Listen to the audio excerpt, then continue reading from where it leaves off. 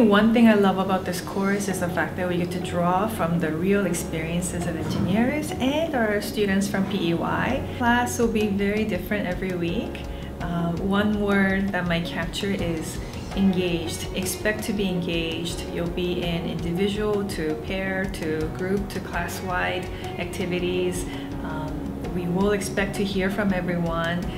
We will look forward to having different contributions made from each student because each student is a walking resource. So we try to make practical recommendations for policy as well as business practice so that we can make equitable ethical outcome much more realistic. There might be 3 top key takeaways from the course. One would be a structured way of analyzing, responding to, and directing change in ethics and equity issues in the engineering practice environment.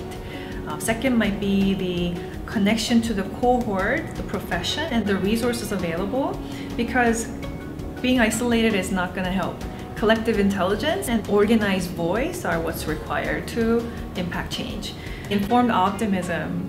So based on the studied and experienced evidence of successful measures in addressing ethics and equity challenges, I would like the students to walk away with informed optimism that yes, positive impact is possible.